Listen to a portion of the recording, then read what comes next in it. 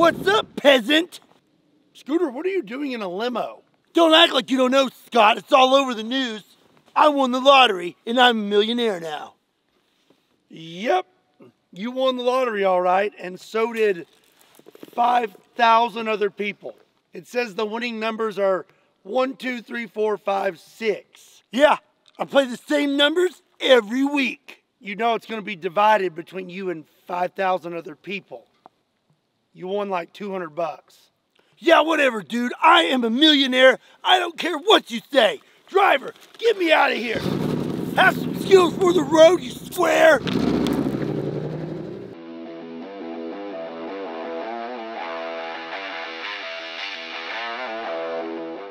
What's up, everybody? My name is Scott, and you're watching Kentucky Ballistics. And as many of you know, I am a hand cannon connoisseur. And over the last year, I have added a lot to my collection. So much so that some of them never made an appearance on the channel, and some of them have never been fired, and that is just disgusting. So today I'm going to introduce you to some of these new hand cannons, and we are going to blast some stuff.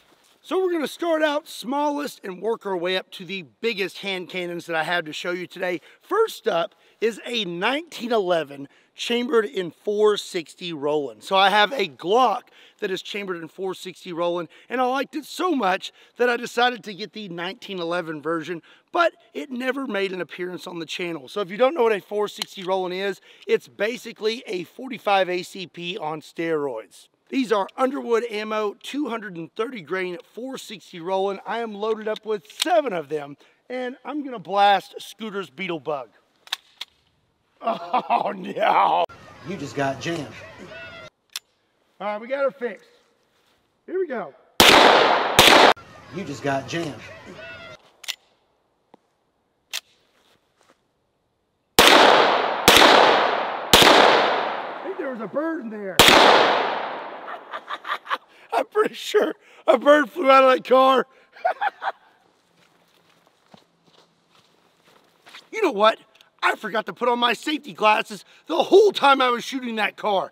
Big mistake. And you know what else is a big mistake? Not subscribing to the greatest gun channel in the world, Kentucky Ballistics. Hit that subscribe button.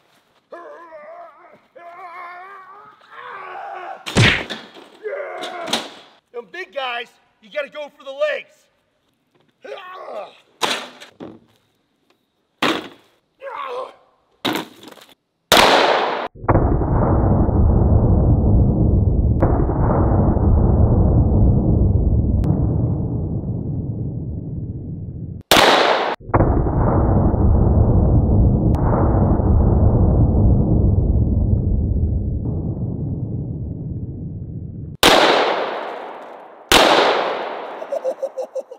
That 460 Roland is definitely packing a lot more punch than the old 45 ACP. The next hand cannon that I have to show you is one that has been requested for years. This is a Ruger Super Blackhawk, but this thing is chambered in 480 Ruger. This is the 480 Ruger that is a 400 grain soft point, and I am very excited to try this thing out. Downrange, I have some pudding and some sweet peas. So this being a Ruger Blackhawk, it is a single action revolver. So that means the cylinder does not open. You have to load them in this little loading gate right here. I've never fired this gun before, so first I want to figure out where my point of aim is. So I'm going to aim for that steel target first. We're going to go for the pudding first. Oh!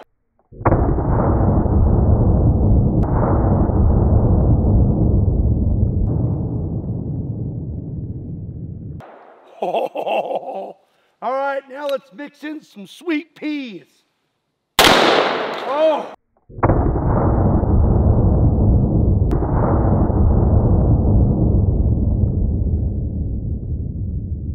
I hate sweet peas.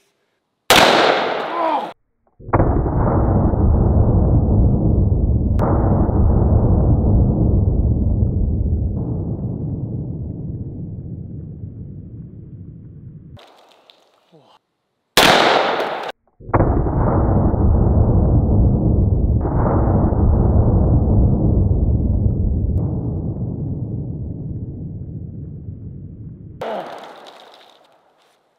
can smell it. And it's disgusting. Yep, that is quite a disgusting mess. And it makes me want to frown. But the .480 Ruger makes me want to do the opposite. I think I like it. So the next hand cannon I have to show you and for us to try out is a Smith & Wesson 350 Legend. And if you don't know this, 350 Legend is a rifle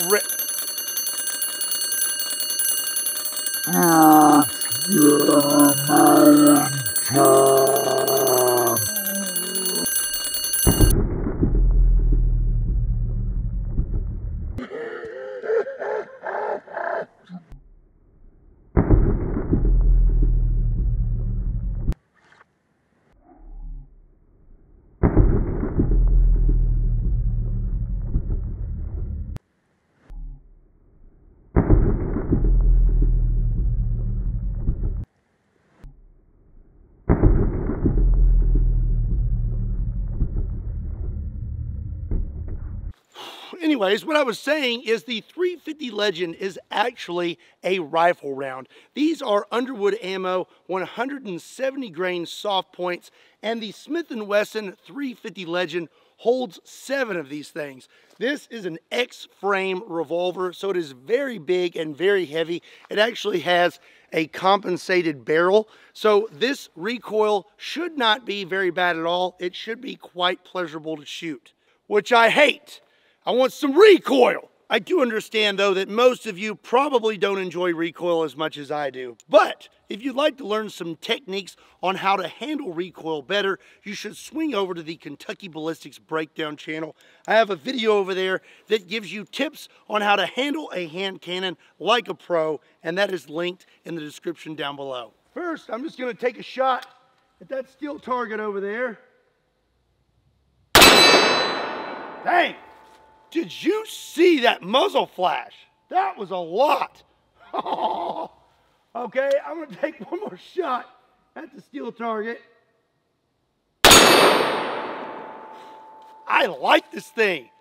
The recoil on this is pretty faint, but you are throwing some serious firepower. Let's go ahead and go for that glue. Oh!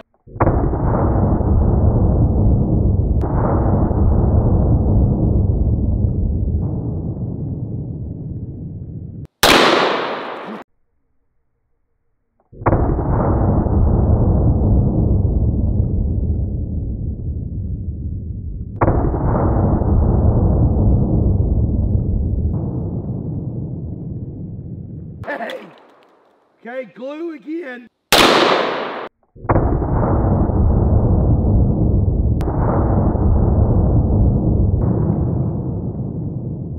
Oh! I think it's just zipping right through these things. Let's get the mustard again.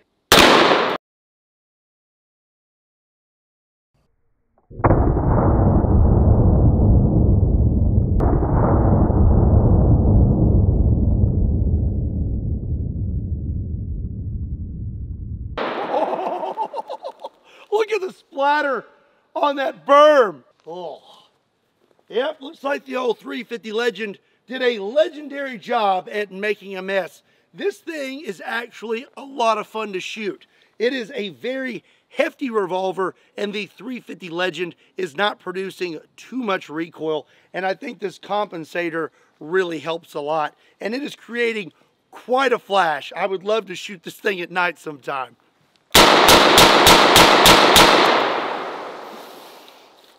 Not bad. I think I like this thing.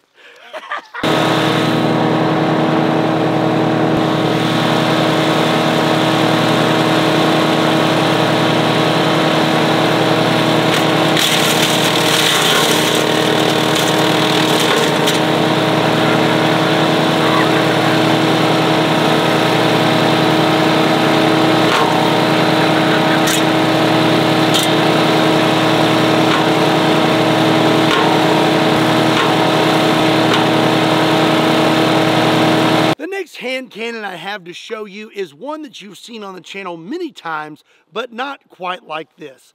This is a Magnum Research Desert Eagle chambered in 50 AE with a very patriotic Cerakote. I love the way this thing looks, but it does have one problem. The guys over at Magnum Research played a prank on me. If you see right here, this on the bottom looks like a heart. And if you look deep into that heart, you can see it says Scott and Matt. I appreciate a good joke, but they pretty much ruined this whole gun by putting Matt's name on it. Other than that, I love the way it looks, but now we need to see if this thing will function.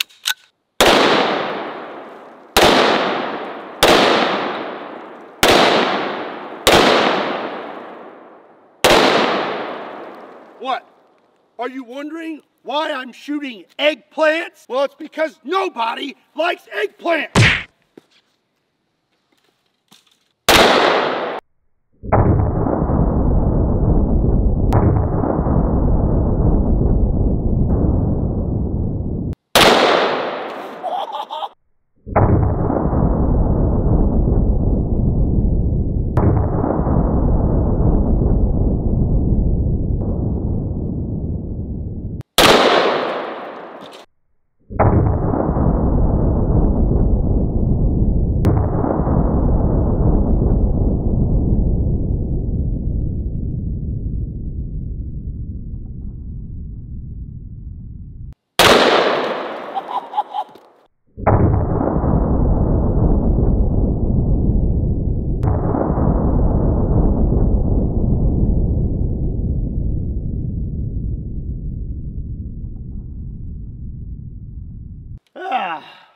Not too bad for a gun with Matt's name on it. For those of you who are new to the channel, what I was just shooting was eggplant puree, and it is absolutely disgusting. It smells like a wet ashtray, and it looks like pterodactyl poop. Other than me to shoot it, who in the world buys this? So I've saved the best hand cannon for last, a 500 Smith & Wesson Magnum. And as many of you know, 500 Magnum is my absolute favorite handgun cartridge. This 500 Magnum is unlike any I've shown on the channel before. This is a Smith & Wesson John Ross edition. John Ross is one of the original creators of the 500 Magnum, and Smith & Wesson released a limited run of this revolver. This thing has actually never been fired, so I'm very excited to break it in. All right, we are loaded up with some Underwood ammo, 350 grain jacketed hollow points, and we have gravy and pudding. Oh!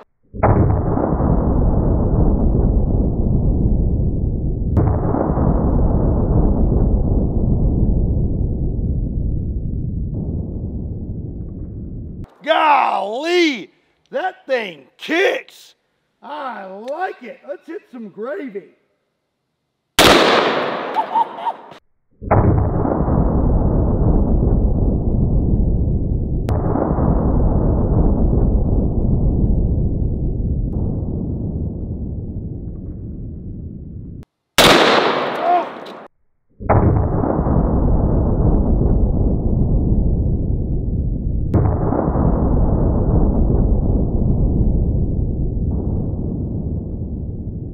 All right, we got one more thing of gravy. Oh!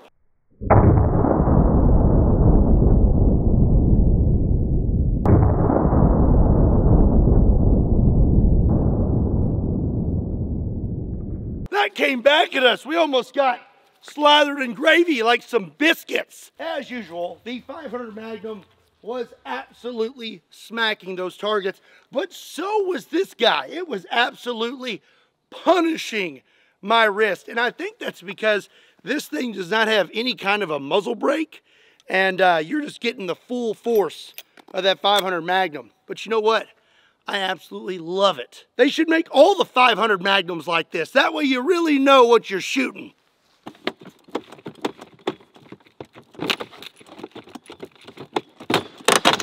Oh, oh, oh, oh, oh. I am not 200 pounds anymore. That hurt. Oh, being a big boy has its consequences. Oh, okay, so the last thing I need to do today is something I haven't done in a while, and it brings me great joy: dual wielding hand cannons. Oh no! You just got jammed. So we did not have the best luck out of the 460 Roland. Let's see if we can do any better with the 500 Magnum and the Desert Eagle. Oh! You've got to be kidding me right now! You just got jammed. Okay, we are going to eliminate the risk of a jam. I'm just going to stick with the 350 Legend and the 500 Magnum.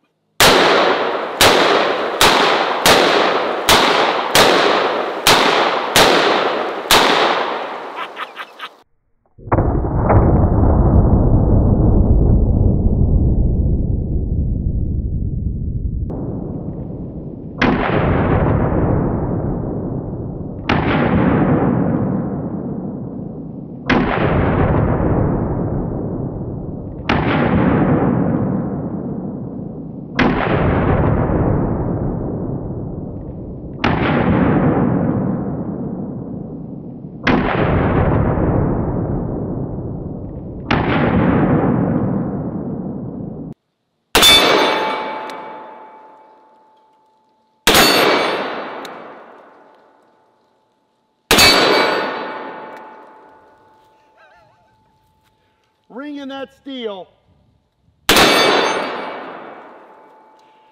Finish off with my left hand.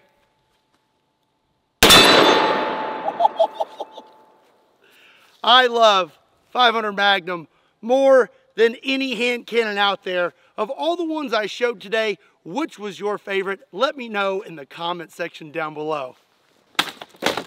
Well, that's going to be it for today's video. I hope you enjoyed it. I certainly had a great time. If you had as much fun as I did, be sure and give this video a like. And if you don't want to miss out on future fun, hit that subscribe button. Also, be sure to check me out on Kentucky Customs, Kentucky Ballistics Shorts, Kentucky Ballistics Breakdowns, Patreon, Facebook, Instagram, and Twitter. Links to all those can be found in the description down below, along with a link to KentuckyBallistics.com, just in case you want to pick up a shirt.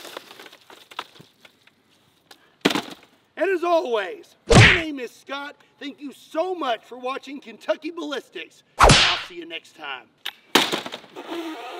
Ow!